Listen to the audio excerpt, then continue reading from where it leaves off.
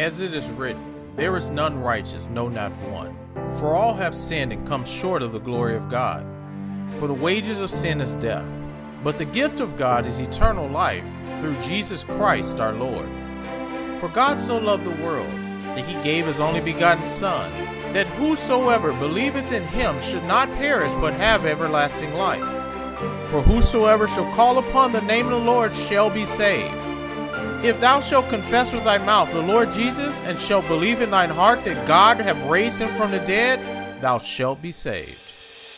So then faith cometh by hearing, and hearing by the word of God. In the beginning was the Word, and the Word was with God, and the Word was God. But as many as received him, to them gave he power to become the sons of God, even to them that believe on his name. And the Word was made flesh, and dwelt among us, and we beheld his glory.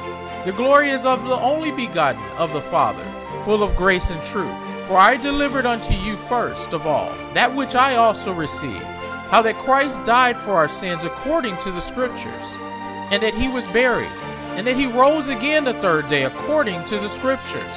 For the preaching of the cross is to them that perish foolishness, but unto us which are saved it is the power of God. Jesus saith unto him, I am the way, the truth, and the life. No man cometh unto the Father but by me. Neither is there salvation in any other, for there is none other name under heaven given among men whereby we must be saved. For by grace are ye saved through faith, and that not of yourselves, it is the gift of God, not of works, lest any man should boast. Verily, verily, I say unto you, he that believeth on me hath everlasting life. I am that bread of life. These things have I written unto you that believe on the name of the Son of God, that ye may know that ye have eternal life, and that ye may believe on the name of the Son of God. I am Alpha and Omega, the beginning and the ending, saith the Lord, which is, and which was, and which is to come, the Almighty. And we know that the Son of God is come, and hath given us an understanding that we may know him that is true. And we are in him that is true, even in his Son Jesus Christ.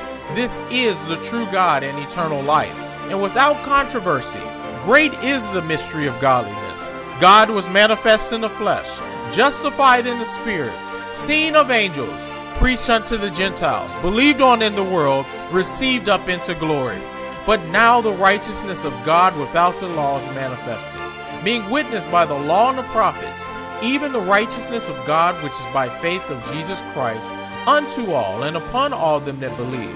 For there is no difference. To declare, I say, at this time, his righteousness, that he might be the just and the justifier of him which believeth in Jesus. Preach the word, be instant in season, out of season, reprove, rebuke, exhort with all long suffering and doctrine.